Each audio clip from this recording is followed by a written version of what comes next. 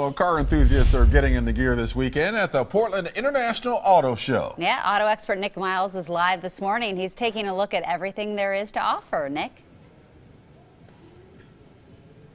Absolutely, team. And of course, if you have a dog, and I happen to have 5 of them, this might be the perfect vehicle for them. This is the new Back to the Future Toyota Tacoma. They did it in celebration of October 21st, 2015, which was the day that Marty McFly went back to the future. Lots of cars and trucks here in the Toyota stand, and one of the cars that's getting a lot of attention is the brand new Prius, especially for Portlanders. Cynthia is here from Toyota. A new Prius this year. A new Prius, our 4th generation Prius, the 2016. And lots of features inside. I could not believe it, Cynthia, when you told me what the miles per gallon. How many miles per gallon does this get? It is estimated to get up to 58 miles per gallon. 58.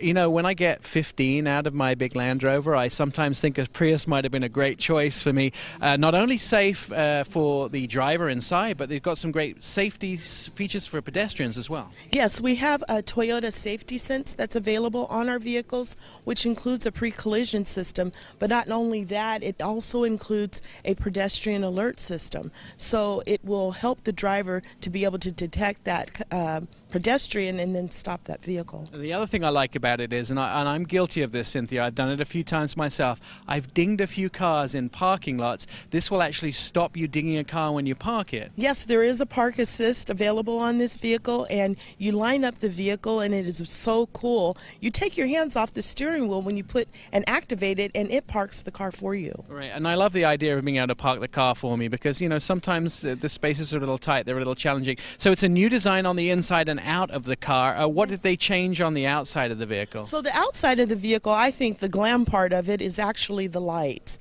We have LED lights front and back, so it looks really cool at nighttime. And you've got a lot of other cars in here from Toyota. I see some concepts, I see some sedans, as well as the trucks as well. Is there the full range of Toyota vehicles available at the show that you can see? Yes, the full range of the Toyota lineup is available for you to view. Give me some features of things that people shouldn't miss when they come down here to look at the Toyota cars. Well, of course, it's gained a lot of attention, but that Back to the Future truck, it kind of travels all over the country, and we have it here at the Portland Auto Show. And I will tell you guys that there was a couple of police officers here from the Portland Police Department yesterday, and they were liking the idea of adding that to their police fleet. It opens at 10 a.m. this morning. All the cars, trucks, and SUVs that you could ever want in your garage are right down here at the convention center. I'll throw it back to you guys in the studio. Yeah, some of that self-parking stuff, I could use that for sure because I hit poles in parking lots too. So Yeah, that's a really good feature. Yeah.